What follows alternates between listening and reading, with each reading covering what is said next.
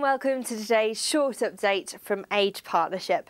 Rising energy bills are causing concern for Brits, with Citizens Advice reporting a 55% increase in the number of people seeking online advice about how they're going to meet gas and electricity costs.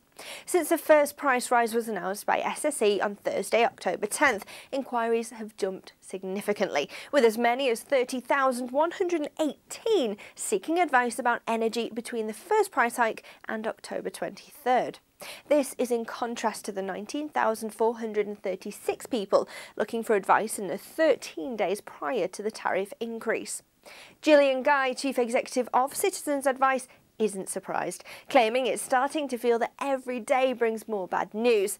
Older adults worried about making ends meet should consider equity release. Thank you for watching. Enjoy the rest of your day.